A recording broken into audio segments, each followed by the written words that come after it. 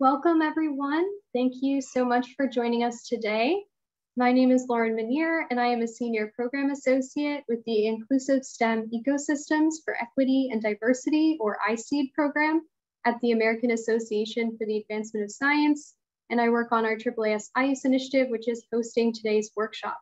Our workshop today is titled STEM Learning Through Community Engagement, and we are excited to hear from our presenters today, Dr. Matthew Wolfgram, Dr. Morewell Gasseller, and Dr. Sonya Remington Doucette.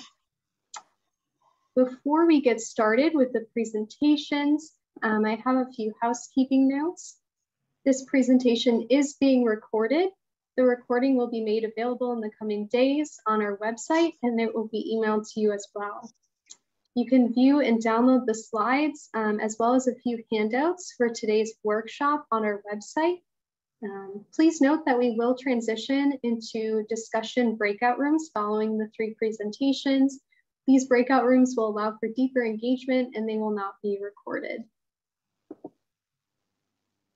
Additionally, we have closed captioning for this workshop. If you want to download and view the full transcript, you can click the CC button at the bottom of your screen.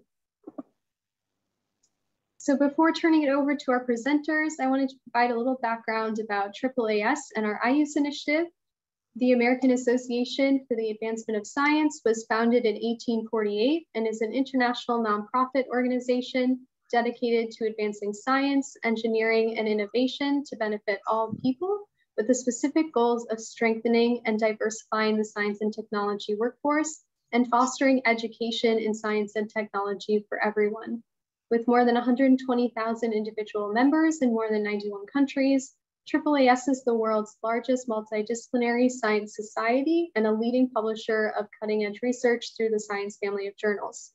More information is available at AAAS.org. For those of you who are new to the AAAS-IUSE Initiative, the initiative seeks to support faculty, students, and the greater undergraduate STEM education community by disseminating research and knowledge about STEM teaching, learning, equity, and institutional transformation. We invite you to learn more about the AAAS-IUSE Initiative on our website, and we hope that you'll join our community as future contributors. You can also follow us on Twitter at IUSE Program and LinkedIn to stay up to date on our latest events, blogs, or to share what you've learned at today's workshop. So without further ado, I'd like to turn it over to our first presenter today, Dr. Matthew Wolfgram, who is an associate researcher at the Center for Research on College Workforce Transitions at the University of Wisconsin-Madison. So Matt, over to you. Well, great to have this opportunity to meet and interact with you around this important topic. Today, I'm going to talk about STEM learning through student-engaged participatory action research. I do, I guess, more traditional mixed methods and qualitative research at the Center for Research on College Workforce Transitions. But with a colleague of mine, she and I tried to develop a sort of new line of research to engage students, particularly students of color, in a high level of research leadership and engagement, to do work that, to mentor them to do work that is sort of important to them. And I wanted to, so this is we can call this for the time being participatory action research. It's also called community-based participatory action research. So what we, that's the line of, research that I want to say is a way that we can engage students, particularly students of color, in STEM research, STEM practices, and advocacy for their own education. So I'm partnering with a group of, I'm going to talk about some research that I have several projects, PAR research groups. One of them is with a group of Hmong American college students at the University of Wisconsin-Madison. So that group is called the Hmong American Studies Committee. I'm at CCWT.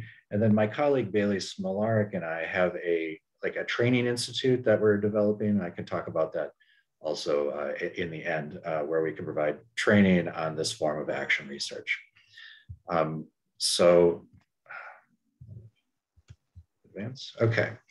So how can we support student learning through community engagement? That's the big question today.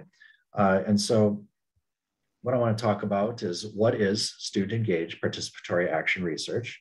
I'm going to give an example of a project. It's sort of, my most mature and most, I guess it's been going for 3 years, my most advanced action research group. And that's the group of the Hmong Americans. It's called Our Hmong American College Pantao, and I'll talk about that title in a minute. And then I'm going to talk about sort of learning outcomes of this form of student engagement, and institutional and community outcomes or impacts. And then just kind of the issues around doing this as a form of STEM engagement. And then I'll put my questions for everyone that we'll address in the discussion.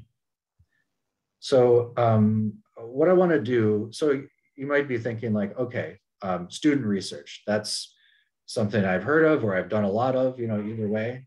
I engage my students and my undergraduates as much as possible in my STEM research, and it's really effective. One thing that we've heard from students, and one of the ways I want to contrast this is par with traditional undergraduate research, is just the hierarchical nature of undergraduate research. So, in undergraduate research, there's a principal investigator who is on the IRB and who has the research grant and who is lead author on all the papers, and basically gives the undergraduates mentorship and also direction and supervision about the work that they should be doing. PAR is community-based. So the questions, the research questions and the goals of the research emerge in a dialogue between the researcher and the community. In this case, the community is a community of undergraduate students, minoritized undergraduate students. So rather than a model of like a PI and then work novice researchers, it's more a mentorship-mentee relationship. And so in PAR, we try to, as best we can, it's not unproblematic, there's challenges to it, but we try to share and distribute power on the research group. Technically I am the PI, I do get the grants, I am on the IRB, but on a daily basis, I try to decenter my power to rather be a mentor than than the director of the project, and let the students take the lead. So the thing about PAR projects is that the students engage in every aspect of the research project. So think about the designing of preliminary research questions. Of course, there's protocols that need to be developed. There's protocols and a recruitment strategy that needs to be identified, and then everything about the planning, the actual data collection itself, and then the analysis, and then the dissemination. So all of our papers are co-authored, and we try and develop equitable authorship guidelines on our team.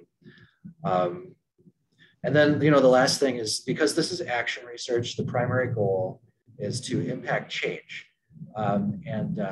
particularly it's institutional change. So I think for us in our discussion, we could say like increased quality learning environments and outcomes for students of color in STEM programs, and better access to STEM professions and careers. That could be a general outcome that we would like to affect through an action research agenda. So here's my team. This is the current year of our team, the Pantao research team, and you can see me in the back and my colleague Bailey, and then the rest are Hmong American college students. This is the third year that we've been going, and each year we get a number of students stay on, and then a number of new students join. And all the students, they're members of our research team, but they're also members of a student organization that they themselves have formed. And the goal of that student organization is to advocate for Hmong studies, which is a form of ethnic studies on campus, and just the well-being and educational success and support of Hmong students at a PWI, which is UW-Madison.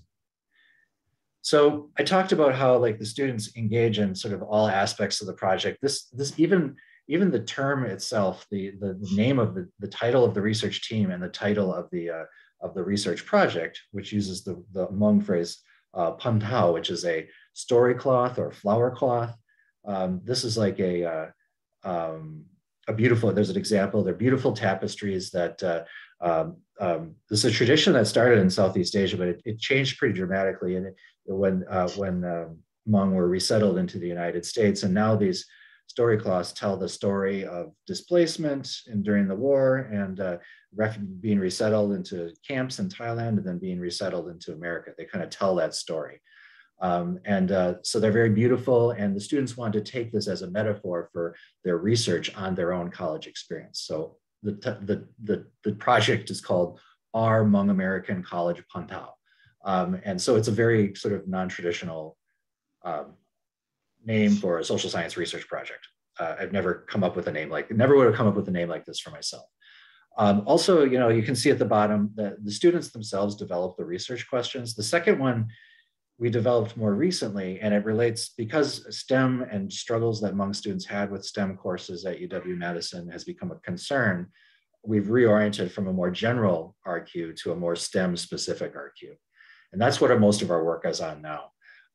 You know, removing obstacles for Hmong students to STEM degrees and careers. Even the way that the word Hmong is spelled, if you know how to spell the word Hmong in English, that's not how they spell the HMOOB is not how they even how to spell the name of their language and culture was a matter of debate that they put lots of thought into. This has actually been a bit of a problem because, you know, when we publish, some people don't recognize what we're talking about right away. But it was really important to them that they sort of decolonize the representation of their community. So this is, like I said, 3 years of research. This is for a qualitative research project. This is a massive amount of data. And it's very, so I'm very proud of this slide, all the work that our students have put into this. So it started out with 27 interviews. And then in year 2, we followed up with some of those 27, but we added a substantial amount more. We've also interviewed staff. We're continuing to interview staff. Now we have about 10 interviews with staff to need to update the slide.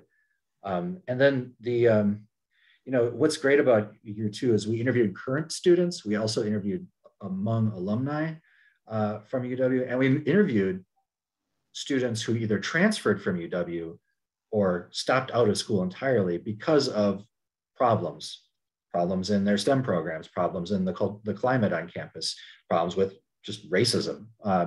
And so that we also did a follow-up during the COVID pandemic to sort of see how students were faring. Not very well. There was a lot of anti-Asian racism at UW-Madison as elsewhere during the pandemic, especially at the beginning of the pandemic.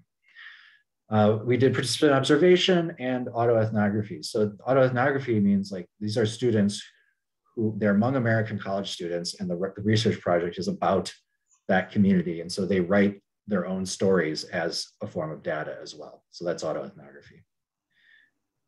So that's the example of the college Pantao. There's a couple of, you know, I've done a project with Muslim American female college students on I guess a non-selective regional comprehensive university. We've done African-American college students at a PWI. And right now I'm starting a group with students with disabilities, researching on like the process of obtaining accommodations and academic and other accommodations. So it should be AAAS-IUSE, sorry. It considers undergraduate research to be a high impact practice, of course. I'm sure you're aware of this. I would suggest that this participatory action research is a kind of, you know, sort of, you know, accelerated, supersized high impact practice. It's all the benefits of undergraduate research, but it's additional levels of student engagement, of student leadership, of students planning, conducting, analyzing, and writing social science research, more professional networking, more writing and presentation skills, And then, it's research for advocacy, for their own advocacy. That's one of the reasons why the students are so motivated to do it. It's like they were doing this work before they had a mentor to help them and before I was paying them. They were doing it for free and without any help. And now, we're giving them more tools and mentorship. And all of this sort of relates to this idea of critical, Paulo Freire's concept of critical self-consciousness. So they're sort of analyzing themselves and their own experiences in writing and analyzing about them. Let's see. So these are some of the reports that we had. You can see there's an academic article there, several reports. These reports are all about, and there's an op-ed in the Hechinger report. Here, the concern is that students were concerned about sort of the invisibility of the Hmong Americans on campus, and that there was sort of no attention being placed by leadership on their needs and concerns, and also the sort of racism that they were experiencing. And so this was all sort of around that. And one of the main outcomes that they wanted and got was more funding and an actual program, not a program, it's like a certificate emphasis of the Asian Studies minor, focused specifically on critical Hmong studies, employing feminist approaches and decolonial approaches to Hmong history and culture. Another set of, these are some other outcomes. I'm really talking not about the learning outcomes, but about the impacts, community impacts. So, we've raised attention on the issue of that Asian Americans are often categorized, when they're categorized as a group, Southeast Asian experiences are sort of erased. This is sort of a problem of how data gets aggregated. And we've made data available for the first time so that educators can see that the Southeast Asians are not, their experiences are being represented improperly, basically, because other Asian Americans and international students are more affluent, often more educated, have better preparation and background and so on. And then we're turning our research, as I said, to the issue of STEM. So the report, there's a report here. We've also received funding to work with advisors in STEM fields to give them particular training on how to work with students of color, because we've identified in our data a number of problematic advising practices in the STEM community, in particular programs that were related to limited enrollment colleges and programs. And so that's, now we're sort of directing, us and the students, we're directing all our research and engagement towards improving STEM learning, the climate in STEM units on campus, and better, more sort of asset-based approaches to STEM advising. How much time do I have left? Sorry. I'll just, I'm not sure how much time I have left, but. About 8 minutes. 8 minutes, okay, good. So I'm like right on, because I'm about ready to finish up. Thank you. Okay, so the take home point, I got to spend a little time today bragging about my group that I really love and I'm very, very proud of. But the take home point is that student engaged PAR is a highly impactful form of undergraduate research. I believe it sort of takes all the good things about undergraduate research and amplifies them considerably. It's associated with high levels of STEM engagement. So this would be like social science and policy analysis and so on, and learning and community impacts. Minoritized college students are often a challenge to engage in these high impact practices, and the ones related to STEM in particular. And so this is we believe this is a form of undergraduate research that has lots of community as well as high impact practices for students, particularly minoritized students and minoritized communities on campus and sort of in our community in general. So these are questions. Are there policy problems or student communities? So think about this when we talk, or if you happen to join my group to talk. What problems on your campus or student communities would you consider engaging with to start one of these action research groups? I talked about the Hmong American group. The students with disabilities are concerned about, the process of accommodations. They feel kind of marginalized by the process and overexposed. And so they're researching that. And then we're working with a group of students with disabilities. The Muslim students were concerned about sort of attention and inappropriate sort of behavior, gazing and other things, calling out that would happen on campus to hijabis, women who wear the hijab on campus. And so that we worked with the Muslim Student Organization for that. We worked with the Black Student Union on a campus, PWI, to work on issues of climate. So imagine yourself in our shoes, or imagine yourself, is there a problem that you think needs to be addressed? Or is there a student group that is working on a problem and maybe not making headway that they need, and they are the ones who could use mentorship and some resources? What issues, okay, so this is about an action research group. What issues might you anticipate in creating an action research group in a classroom or in some other kind of organizational setting? A student org in your unit, for example, or a part of a professional organization on campus. And so there's there are some challenges, but there are some opportunities for sort of putting this into these more traditional academic structures. What might be characteristics of a high quality mentorship in the context of student engaged PAR study? So I'll warn you, if you want to take this on, you kind of need to be the kind of person who can share power with undergraduates and share decision making. And there's tools that, in the literature for how to do this well, and for monitoring and checking power relations on research teams. But I do think it takes a special kind of scholar, special kind of mentor to really want to empower and mentor students to do their best work and in an independent sort of way. And then what resources would be needed by these students? I told you I'm the PI, so I get the money and I make sure that the students get paid and their HR benefits are taken care of. I have to make sure that everything is copacetic with IRB and, our data is being handled properly.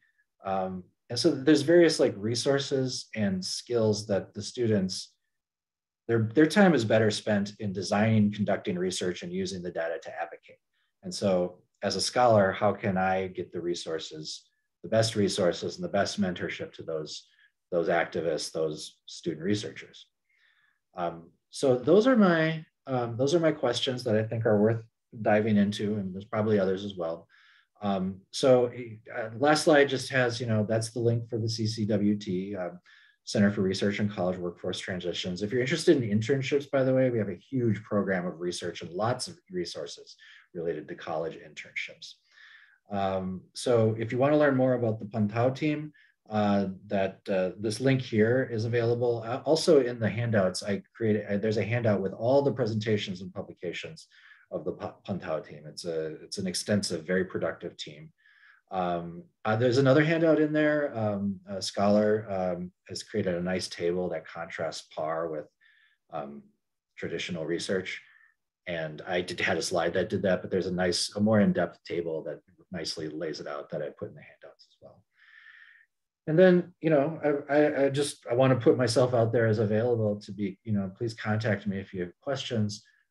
My colleague and I are developing some training opportunities for this that will be free and will provide resources, training and mentorship to the scholars and activists and educators who would like to start a group like this and make some change.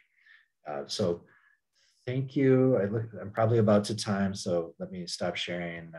Thanks everyone for your attention. Looking forward to talking. Great, thank you so much, Matt, and thank you for posing those questions. We look forward to continuing the conversation in the breakout rooms, which will happen after our next presenters. So I now want to turn it over to our next presenter, Dr. Morewell Gasseller, who is an assistant professor of physics at Xavier University of Louisiana. Morewell, over to you. So thank you very much, and thank you for the introduction, Lauren. Once again, my name is Morewell Gasseller.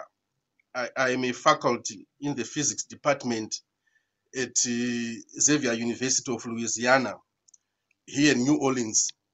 Today, I'm going to talk to you about how some faculty from Xavier University and some teachers from Maurice Jeff Community School and the Louisiana Department of Environmental Quality and the Institute of Earth Science Research and Education all came together in pursuit of providing quality STEM education to Xavier students. So what is EcoSTEM? Environmental computing and community engagement in STEM education is a 3-year project funded by the National Science Foundation through its AAAS program and is directed by Xavier University of Louisiana. The main purpose of the EcoSTEM project is to expand the meaning and implementation of STEM education for Xavier students and faculty. So we believed from the very beginning that EcoSTEM needed non-Xavier participants in order to provide community engagement opportunities for both Xavier students and Xavier faculty. And we also needed to establish a science focus from the very beginning. We needed to establish a science focus on an environmental issue that is relevant to both Xavier students and the community surrounding Xavier. So we chose to focus on air quality monitoring. Air pollution is a very important issue. Is an important environmental issue for minority communities around Xavier. And studying particulates matter using Arduinos presents opportunity to include computing and coding into the STEM programs at Xavier. And we also focused on monitoring PM 2.5 and PM 10 because these are the Environmental Protection Agency pollutants that normally determines the value of the air quality index, especially here in New Orleans during the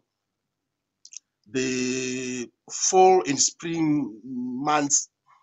In the summer, other pollutants are also become more important. So let me cycle back and talk about what is the structure of the EcoSTEM project.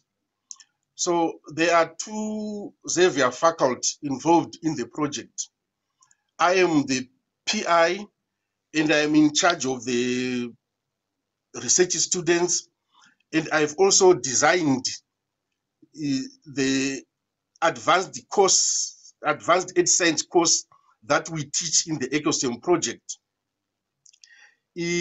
Dr. Timothy Glaude is from the department, is also from Xavier in the Department of Education and Counseling, and his responsibility is to communicate with the local schools. And he talks to the surrounding teachers, and he organizes workshops with the teachers and talks to the school heads. And we also have the Louisiana Department of Environmental Quality. There are 2 officers from the Louisiana Department of Environmental Quality. These officers come to Xavier, or either in person or through Zoom, and talk to Xavier students about environmental monitoring issues in the New Orleans area. And they also, the Louisiana Department of Environmental Quality also give us access to their monitoring sites so that we can go there and compare the sites with our sensors. And then we have the Institute of Earth Science Research and Education. This is a non-profit based in Pennsylvania. The president of the Institute of Earth Science Research and Education, Dr. Brooks, serves as a consultant on this project. Dr. Brooks is the one who designed the prototype PM sensor that we use. And he also is responsible for sourcing all the electronic components and equipment that we use for teaching and for building and maintaining these instruments. Dr. Brooks also acts as a resource person with the teachers that we work with and also with the students. He actually also participates in the teaching of the advanced earth science class, especially when it comes to do coding and writing Arduino programming. And then the other partners are Morris Jeff teachers and students. So we started off with 5 teachers from Morris Jeff Community School in New Orleans. These teachers, each participating teacher has a PM sensor to use in their classroom and to deploy outside.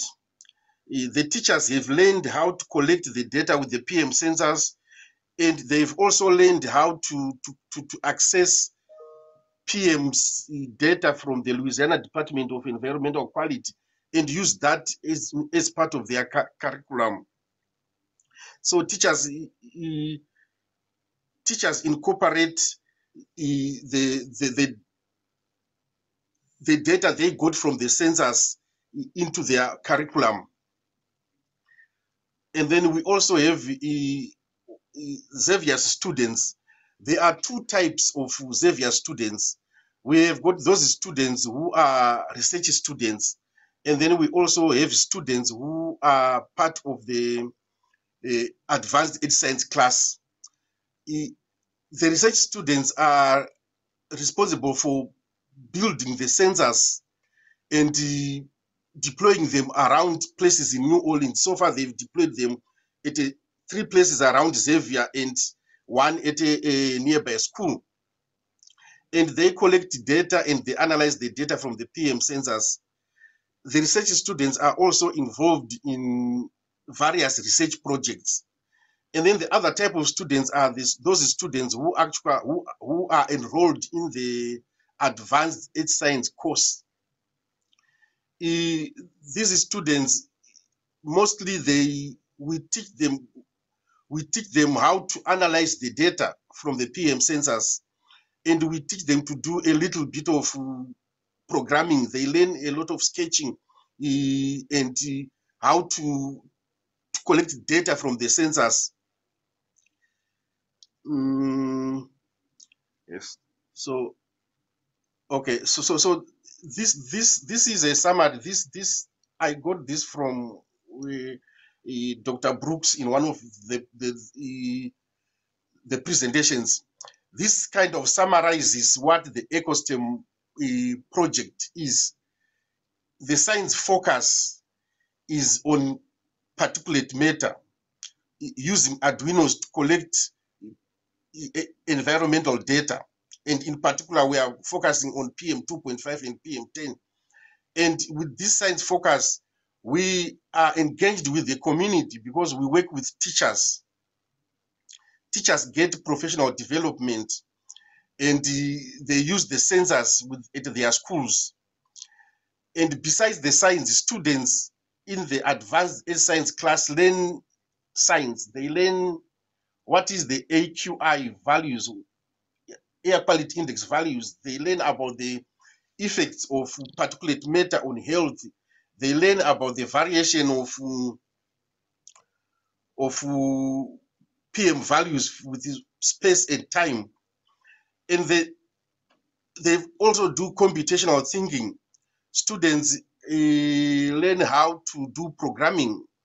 They learn how to solve problems using microcontrollers, and they do mathematics like the advanced earth science class, they do data analysis, analyzing the data from the PM sensors, and they learn how to do the calibration.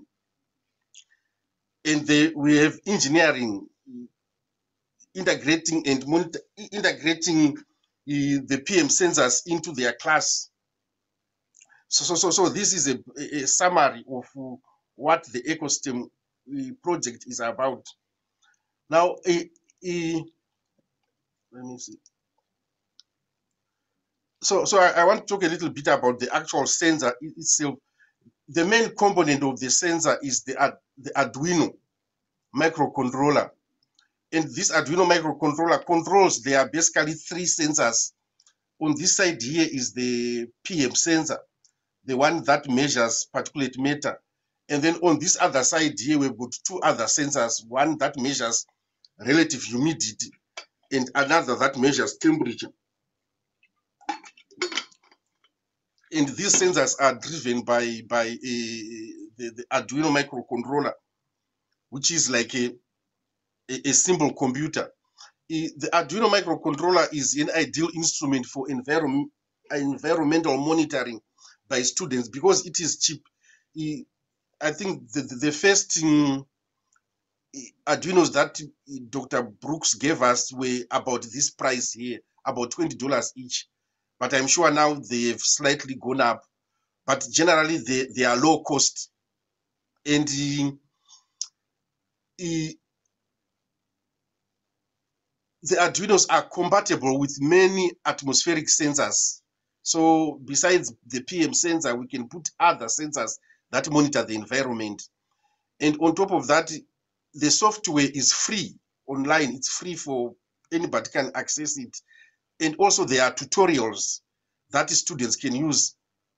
Most of the research students who learned how to do programming did it by themselves by just going online and getting the sketches and learning and improving on their programming. So now I just want to highlight some of the milestones of ecosystem since we started in February. So Dr. Brooks sent us the prototype in February. I understand at this point he had already thoroughly tested it, but it was the first time that he sent the prototype to us.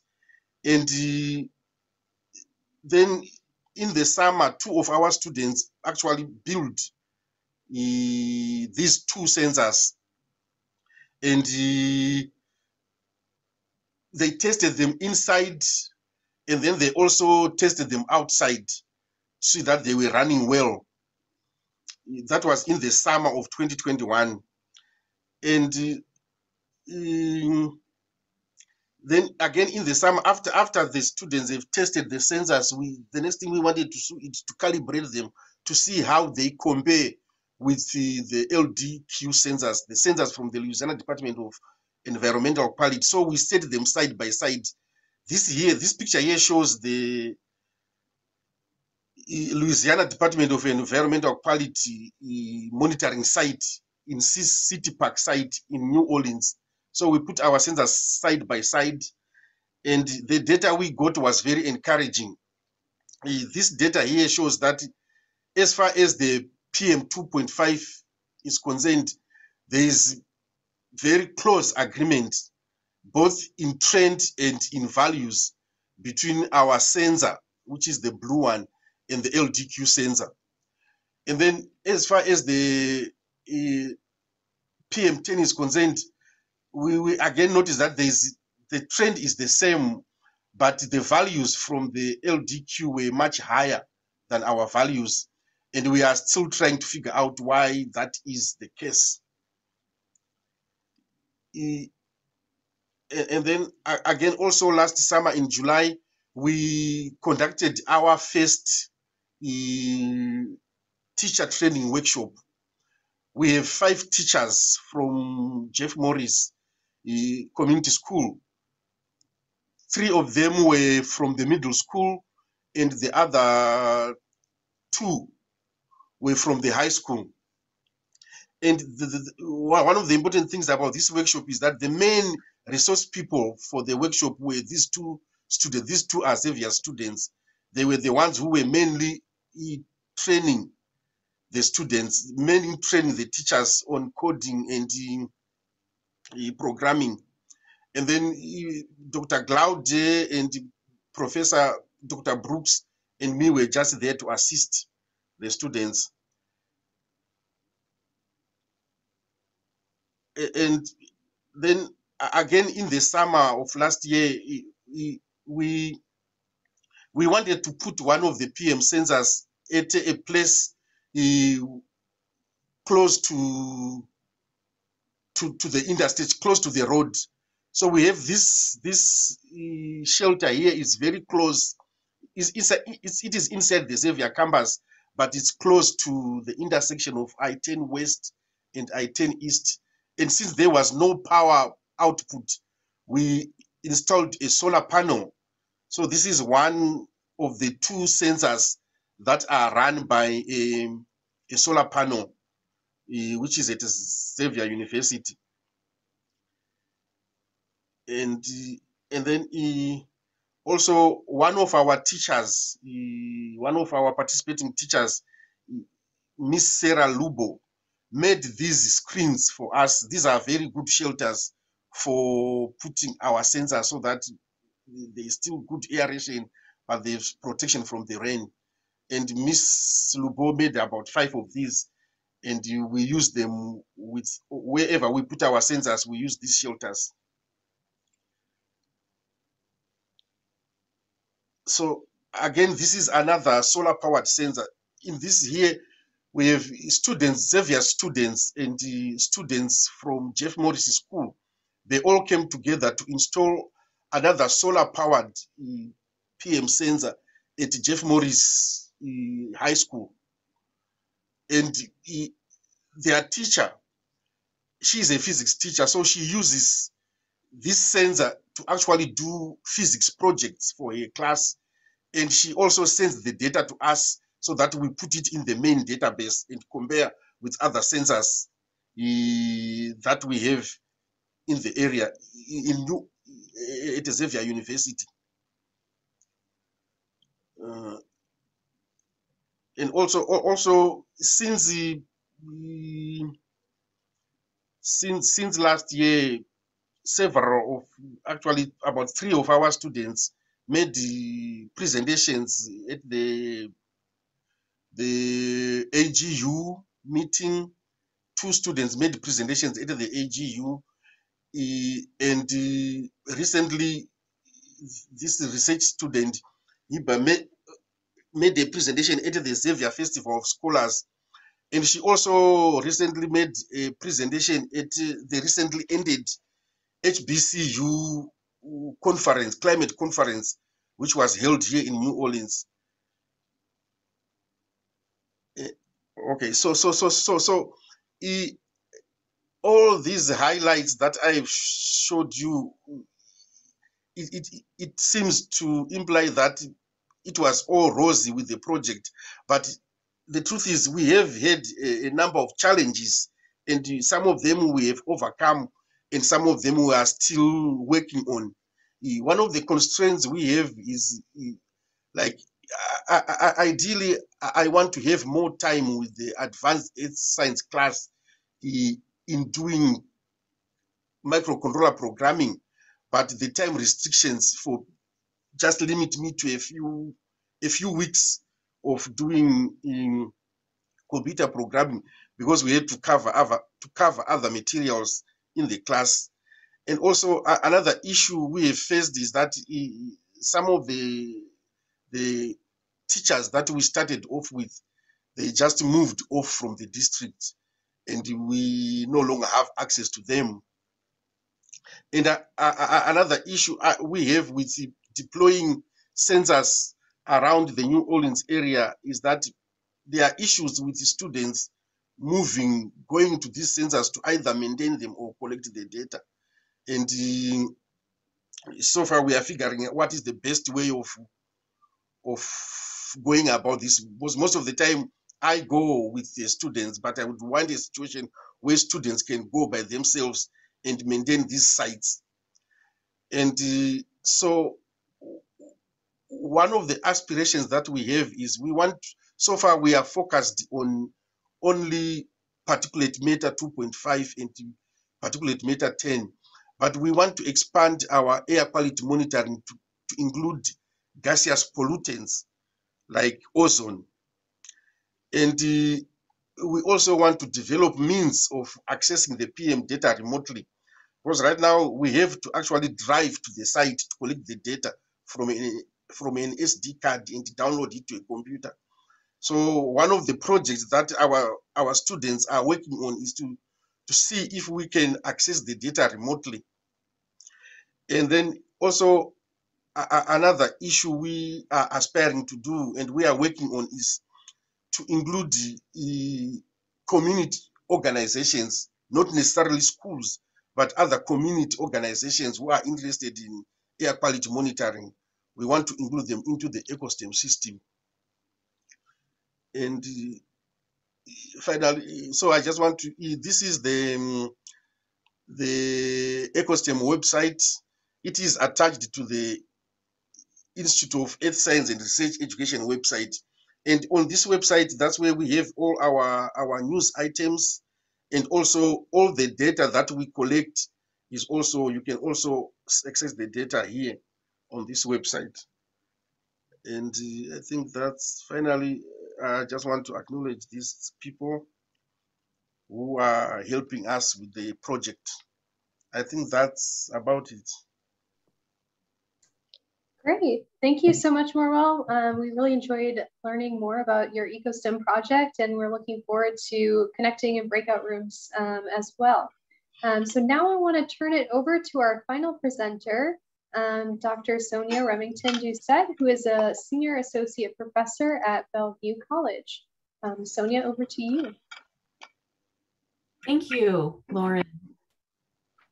So welcome for everyone's who's here today, and thank you for being here and allowing me to present. So I'm attending this meeting from the traditional and occupied lands of the coastal Salish peoples, and I just want to acknowledge first, as we start here, that I'm grateful to live and work on these lands. Today, I'd like to provide an overview of a climate justice faculty professional development curriculum that supports community college faculty as they work to incorporate civic engagement for climate justice into their 100 and 200 level courses. And this is across the STEM curriculum. And I'll also provide very preliminary results on how this project affects student learning in STEM. So Sea Justice is the name of the IUSE project that is funding these efforts, as well as some internal funding from our institutions. And notice that we call community engagement civic engagement instead. And I'll explain a little bit more about why that is in a bit. Before I start, I want to acknowledge that the faculty PD curriculum we're developing grew out of a method for integrating sustainability into college courses that was created by the curriculum for the Bioregion project. And I adapted this method to make it specific to climate justice and civic engagement and used it for the first time with faculty at Bellevue College in 2018. So this is a picture of me on the left holding a sign at a chemistry educators conference a few years ago. And then I began collaborating with Heather Price, who's pictured here on the right, holding a similar sign at the same conference. So this was our form of civic engagement at this conference. Heather and I both teach at community colleges, and we've been co-developing the faculty PD curriculum together for the past 2 years. And about a year ago, we were awarded our NSF IUSE grant. Heather's here today too, and she'll be facilitating one of the breakout rooms later. So as part of the grant, we also started collaborating with Sensor, which is about science education for new civic engagement and responsibilities, and it's a national initiative. So there's a long history of collaboration here and adapting what others have done, so I wanted to acknowledge that first. As we're getting started here, I'd like to offer an opportunity for everyone to see where everyone else who is here today is at when it comes to climate. So first, I'd like to ask you to take the SASSI survey. So I'm putting a link to that survey in the chat. If you would all click on that link, what you'll see is a very quick 4-question multiple choice survey. And SASSI stands for 6 America's Super Short Survey, a tongue twister. And what this survey does is it gauges how you feel about climate change. Are you alarmed, concerned, cautious, disengaged, doubtful, or dismissive? So when you see your result, remember what it is, and then enter it into the chat. And then the second thing I'd like you to enter into the chat along with that is to share if you have ever taught about climate or climate justice specifically in a STEM course. If you have, what was the course? And if you have not, have you ever thought about incorporating climate justice into a STEM course?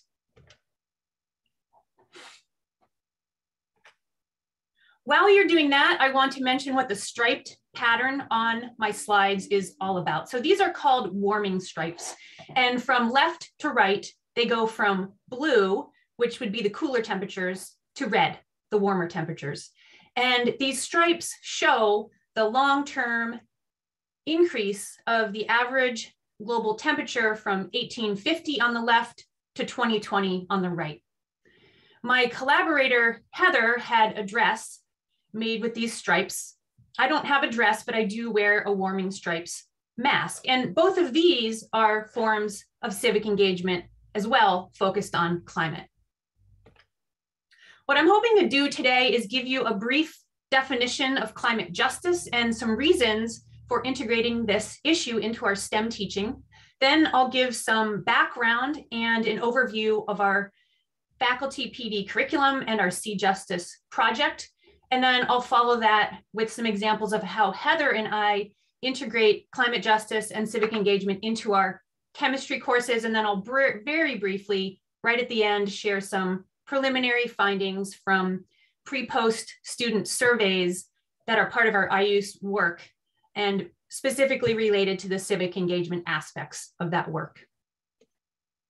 So first, a working definition of climate justice. It's about taking action for a just transition by recognizing the disproportionate effects of climate change on marginalized groups and future generations. So the civic engagement piece comes in with the action part of this definition, the word highlighted in blue on this slide. So climate justice is inherently about taking action through civic engagement, particularly by those who are privileged enough to be able to safely and effectively do so. So why integrate climate justice into STEM courses? Well, one reason shown on this slide is that it can improve student learning and broaden participation of women and racial and ethnic groups that are underrepresented in STEM fields. So this quote on the right is from the well-known 1997 publication talking about leaving, which is about why students leave STEM fields. And it illustrates why including climate justice in our STEM courses could broaden participation of underrepresented groups. So the student quoted here expressed a concern that his STEM education is not preparing him for a career that will allow him to give back to his community. And there's research emerging recently in the literature to support this as well. So the equity ethic, which is the paper shown on the upper left, was published in 2017. And the phrase equity ethic refers to students' principled concern for social justice. And it explains why a social justice centered approach to STEM teaching can be more appealing to groups typically underrepresented in STEM fields, particularly students of color and women.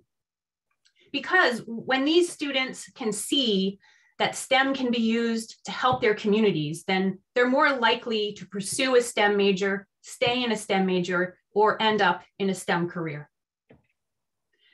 So many of you have shared or are sharing your SASSI score in the chat.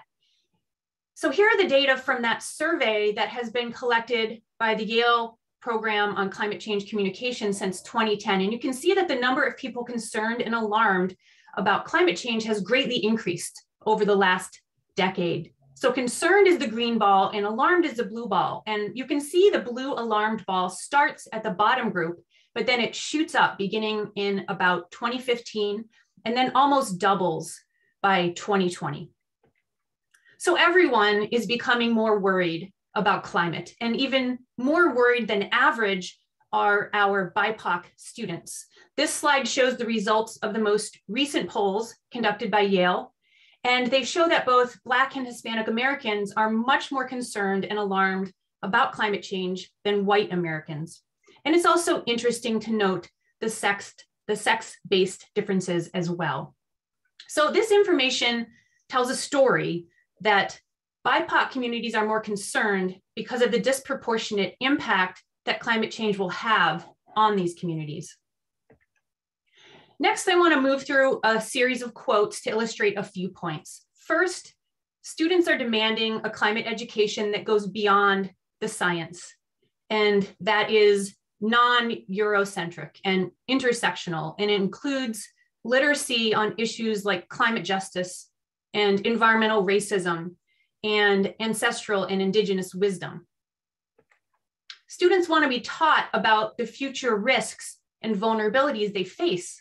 And they want us grown-ups to improve school curricula so that they can learn how to mitigate the climate crisis.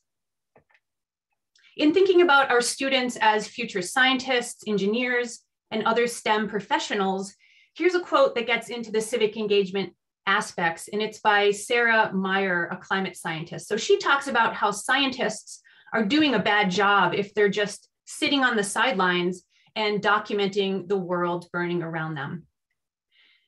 And more scientists are engaging civically. You may have heard last week about the protests by climate scientists taking place around the world. And our young students, ages about 30 and younger, whether they're going into STEM fields or not, they are the climate generation. And they've known climate change their entire lives. And they recognize the need to take action and push for systemic change through civic engagement due to government inaction. So young students like Aji Piper on this slide, a 20-year-old Seattle climate activist, recognizes that our governments have failed to act. And as a result, he has taken action and engaged civically. So hopefully that gave you a decent introduction to climate justice. Next, I want to provide some background on our faculty PD curriculum, which is part of our Sea Justice project. This slide shows an overview of the faculty PD curriculum that we offer each year at Bellevue College. So the overall goal of this project has been to integrate civic engagement for climate justice across the curriculum so that students learn about these things in every class that they take at our colleges.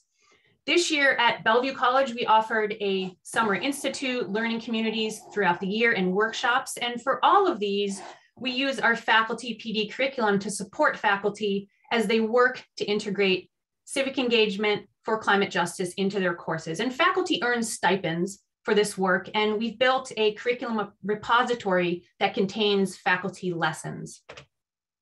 So here's a list of examples of lessons and campus activities created by faculty from Heather's College, North Seattle College, that have completed the faculty PD curriculum. They created these lessons as part of that curriculum. You can see some of the STEM disciplines involved here. We've got stats, physics, and a few chemistry courses. For the faculty PD curriculum, we have two outcomes that we use to focus the climate justice lessons created and taught by faculty. So the first is that the lesson should make clear to students the connections between climate change and racial, economic, gender, intergenerational, and other forms of injustice. And we use the two dimensions of climate justice shown here. We've got intergenerational justice on the left and intra-generational justice on the right.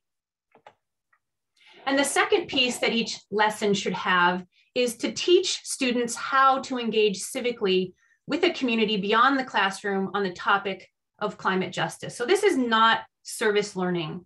And we emphasize this with faculty. There are many possible ways to engage with a community outside of the classroom.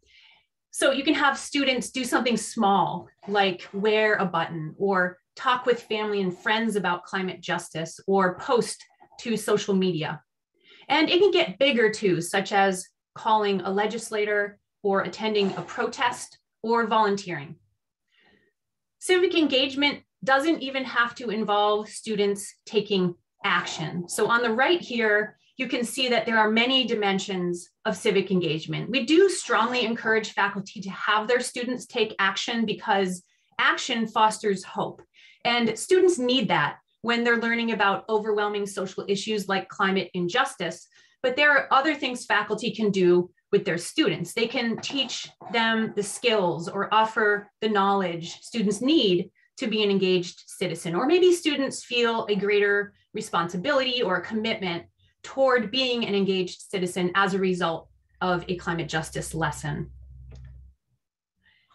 So teaching STEM in the context of climate justice is more than teaching the facts or the science. It means teaching using a systems thinking approach that connects STEM to the social issues that our students care about in the real world. And it gives students the tools and the skills for civic engagement that will help them repair the problems that they're learning about by working toward systemic change, not just individual, small scale, personal action.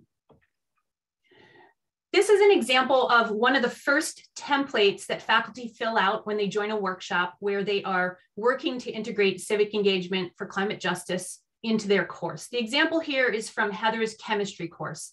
This template has faculty think through the concepts and skills they need to teach in their courses, regardless of whether they include civic engagement for climate justice in their teaching. These are climate justice big ideas that we provide for faculty, and they choose at least one and work to integrate it into their course alongside the STEM concepts and skills that they're teaching. These are ideas for civic engagement we offer faculty, and we emphasize that it's not enough to just teach students about a problem. We also need to empower them with the skills and tools to address the problems. And also that having them take action through civic engagement will likely leave students feeling more hopeful. There's this concept called active hope, the book shown here on the right of this slide, and it's about how taking action leads to feelings of hope. It's not the other way around as many people may think. And finally, along the same lines, we ask faculty to bring positive solutions-focused stories into their climate justice lessons. So the examples on this slide are from my chemistry course. And doing this is important because educators teaching about big problems, if they don't do this, it can foster apathy and hopelessness in our students. So we as educators have to move away from our typical doom and gloom style of bringing this information to our classrooms toward actively fostering hope by seeking out positive stories about solutions to climate change that are working. Because the media focuses on disaster. So these positive stories largely go unheard unless we bring them into our classrooms. And Ellen Kelsey talks about this in her book, Hope Matters, which is in the center of the slide here. Then we bring all of this together into this template. During our faculty workshops, most of the time is spent brainstorming in collaboration with faculty from other disciplines to fill in all of these boxes, and especially the big white box in the middle, which is the details of the implementation. Here's an example of what this looks like when it's complete. And like Morewell, the second panelist who just presented, Heather and I focus a lot on air pollution in our courses. This is a lesson from one of Heather's chemistry courses, and it's focused on summertime wildfire smoke and impacts on human health. You can see on the upper left, the yellow box. This box includes the chemistry concepts and skills, which would be significant figures and units. On the upper right in the pink box is the climate justice big idea. Then for civic engagement, the blue box on the lower left, her students make and test a box filter fan, which cleans air in a home of particulate matter. And they also have conversations with family and friends. And then finally, the solutions focused story that she shares in the gray box on the lower right is about a local Seattle organization called Got Green that distributes air filters to communities during wildfire smoke season. And then in the middle are the details of how she implements the lesson in her course. Now I want to give some more examples of integrating civic engagement for climate justice into chemistry. Heather and I both teach chemistry, so these are the examples we have. But we have many other STEM faculty working on this in a wide variety of STEM disciplines at our colleges. A quick overview of the flow of my course. So I thread climate justice and civic engagement throughout, and I bring it in whenever it's relevant to the chemistry content and skills I'm teaching. I do this in the first quarter of general chemistry with a few course components. So one is a research project focused on fossil fuel derived air pollution. I also introduce some climate justice case studies along the way and solutions focused current events. And I have two civic engagement pieces, one in the middle of the quarter and one at the very end. So I'd like to spend a few minutes expanding on the civic engagement pieces so that you get a feel for what this looks like in a general chemistry course. The first piece is an introductory activity that I do midway through the quarter that I'd like to quickly walk you through. I just published it on Carleton College's Science Education Resource Center curriculum repository site. And the direct link to this activity is at the bottom of the slide if you're interested in checking it out. So the overarching climate justice issue that I focus on for this activity are two of them: disproportionate impacts of PM 2.5 pollution and also global climate change. I use a documentary about air pollution and climate change in Mongolia to catch student attention and interest and engage their emotions before we even go into any of the chemistry. So in the documentary, there's a baby boy who's having difficulty breathing because the air in the city is so polluted. And his parents are advised by their doctor to temporarily move to the countryside to find clean air. And the sad irony here is that many families like his who are living in the city have moved there from the countryside to seek employment because in the countryside, climate change is making deep freezes in winter and also drought in summer more and more common. And this degrades the pastures where their livestock graze. So they depend on their livestock for their livelihood. And because of climate change, they've become climate refugees, forced to move to these polluted cities with unbreathable air. And then they return to the countryside as pollution refugees, as one of my students called them, to find clean air to breathe. So after this documentary, students are very engaged and they want to know more about the chemistry, and I help them connect the climate justice issues to the chemistry that they're learning.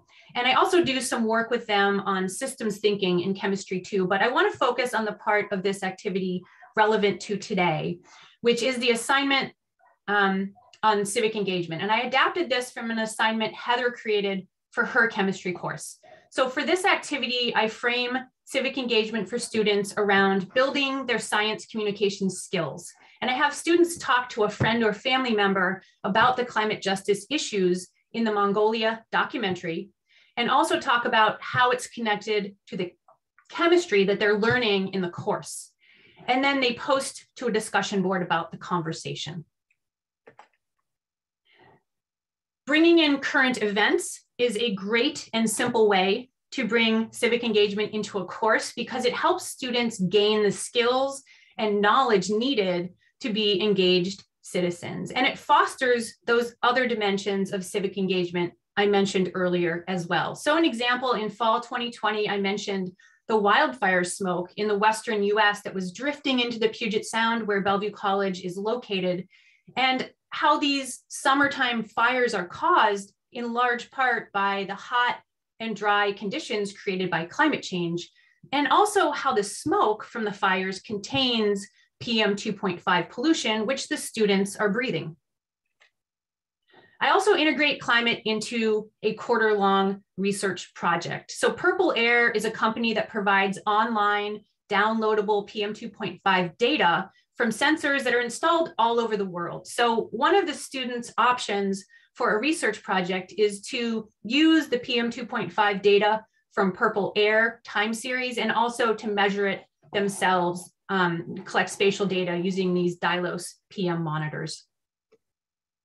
Then I raised the issue of indoor air quality during wildfire season when we're all sealed in our homes, and how under these conditions, indoor CO2 can rise to unhealthy levels. So another research project option for students is for them to study indoor or outdoor CO2 levels using these very simple household monitors.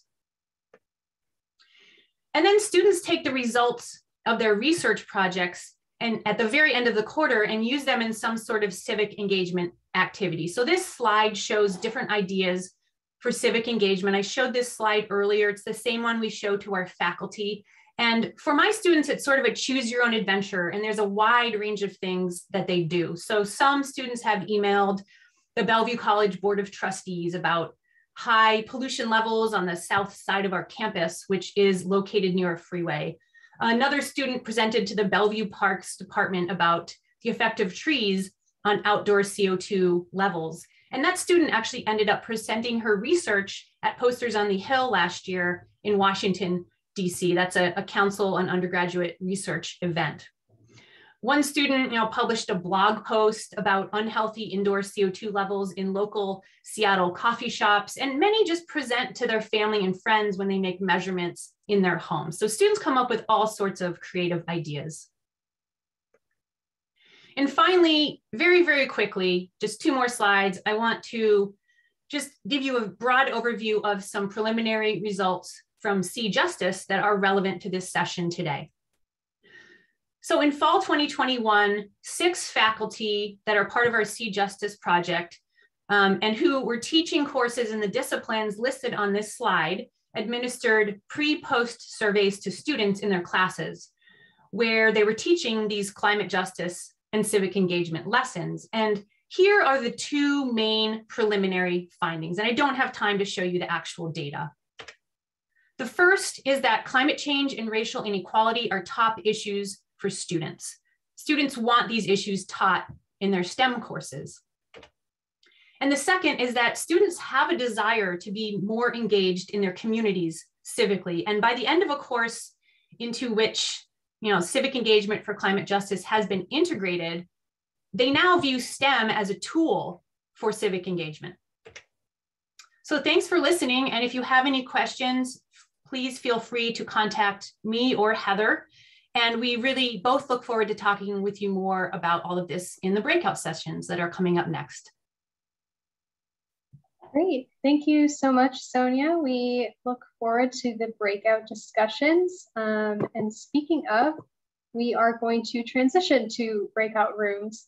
Okay, welcome back to the main session, everybody. I'm wondering if we can get our speakers and facilitators to share a quick 1-minute recap of what their group discussed and some of the discussion points from your group. Okay, so we had a great conversation in our group and a couple of questions that made me think like maybe I missed it or not. I didn't emphasize some things like a colleague asked, like what was STEM about this idea? Because it's a social science thing,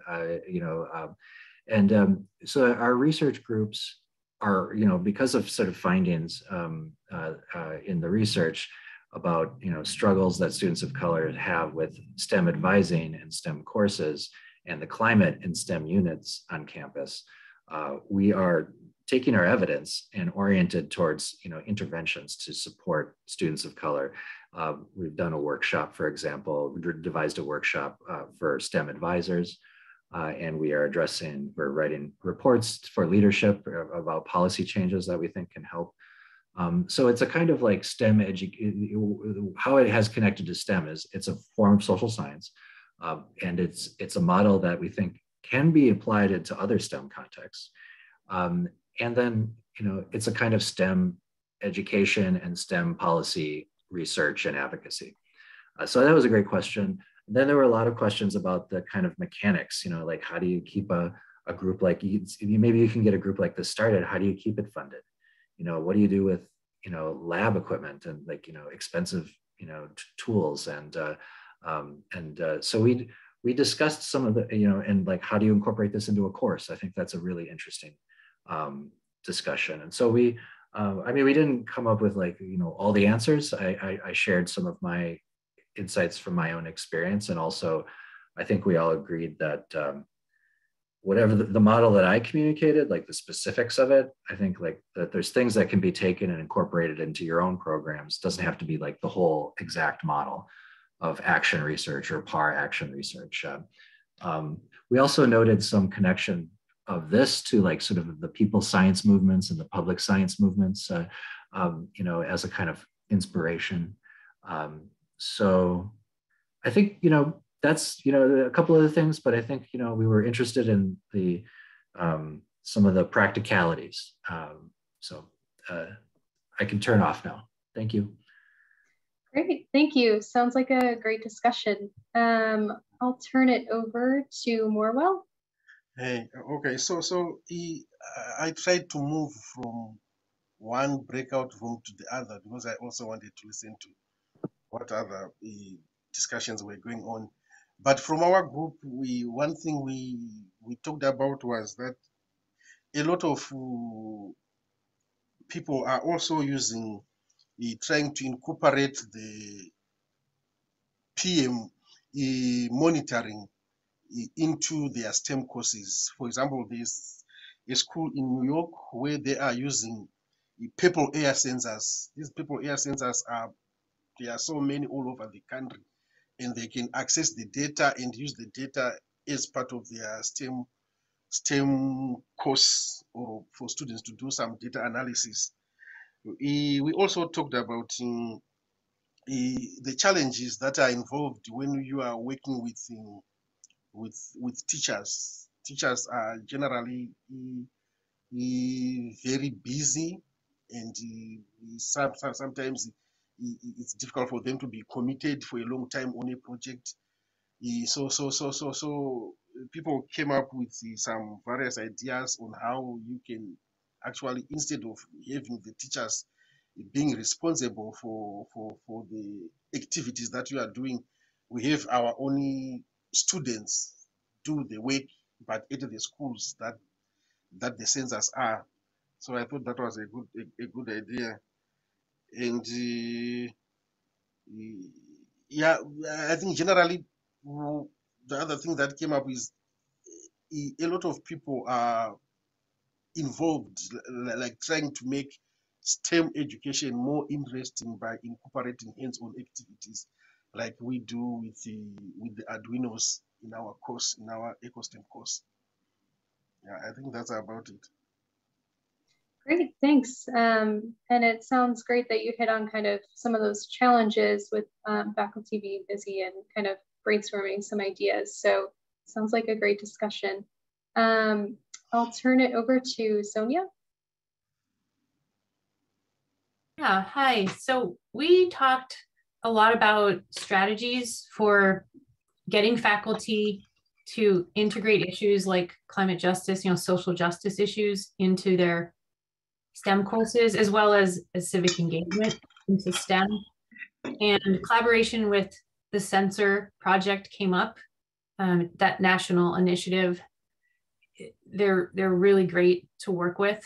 So we kind of concluded that if you're interested in doing more civic engagement around any issue, that they're a great resource. We talked a little bit about student pushback around hearing about social issues in a science course, and in that we didn't really, at least I shared that in my experience, I haven't gotten a ton of pushback from science students about issues like climate justice. There's just a lot of sharing of resources around those two things, getting faculty to do this and getting students to accept this. And students are just usually excited about it, so they don't tend to have a lot of pushback once they get engaged. And then finally, right at the end, we were talking about the importance of a solutions focus when teaching about big social problems. What are people doing about these problems in the world? What are things that are working and things that we're making progress on? So I think that was about it. That was much of the conversation. Awesome. Sounds like a very interesting discussion. And then I'll turn it over to your colleague, Heather. Hi, thank you. In our breakout room, there was a lot of discussion about how to bring in these climate justice issues into our courses and how to make it connect locally. Some of the folks were from New Jersey, from the East Coast, and also Houston, and talking about kind of those sacrifice zones, how the pollution centers in Houston area tend to be in Black, brown neighborhoods, communities, the flooding that's occurring and who's being harmed in Jersey, and things like that. And even, so there was that question of what to bring in, but then also not just leaving our students with the problem, like a doctor's not just going to give us the test results and walk away, but also how then to connect that with the civic or community engagement and what that looks like. And kind of discuss some ideas around how to do that, either as a discussion post or in an assignment, or where do we fit that into our classes, especially today with so many of our classes being partially online and hybrid. So it was a really rich discussion about the kind of nuts and bolts of how to bring in the climate justice issue and then also that civic engagement piece. And then just like Sonya's group, a little bit on what do we do if there's pushback from our students. And like Sonya, I haven't seen that in my classes, but that is something to think about. And then also how to fit in these ideas, these topics into courses. Like I teach general chemistry. Some of the faculty that were in the breakout room teach the general biology courses. And does something then need to get moved out versus something? And so just a way of thinking about ways of, or discussing ways of shifting the examples, right? Instead of an example using a fishbowl, using examples with rivers. So real world and making it local. So those were just really nice, rich conversations I think we had. And thank you. Great, thank you. So before we go, I would just like to thank all of our speakers and facilitators, the rest of the AAAS-IUSE team, and to all of you who were able to join and participate in the workshop today. We do have a post-event survey link, which we are posting in the chat and sending over email. And we really value your feedback and hope to continue to improve these workshops throughout the year. We do have 5 more workshops this year, so we look forward to hopefully seeing you at more of those. And additionally, the recording and presentation will be made available on our website in the coming days. You should receive an email when those are posted. And once again, thank you for joining us. And as always, we look forward to our continued engagement with you and continued learning from you. So thanks everyone. Have a great rest of your day.